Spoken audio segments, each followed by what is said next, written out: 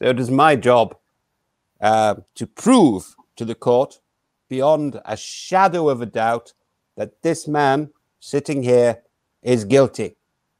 So I say to the jury, look at his face. Dodgy bastard. He looks guilty.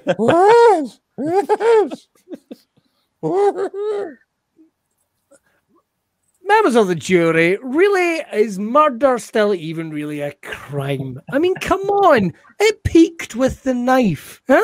It's been all this time. Where's the knife to? Huh? We haven't advanced on that. Where's the follow-up, the sequel? Exactly. My client here, it's no surprise he found love in the arms of another woman. Look at him. He's an absolute fucking ride. The defense rests, Your Honor. The defense rests.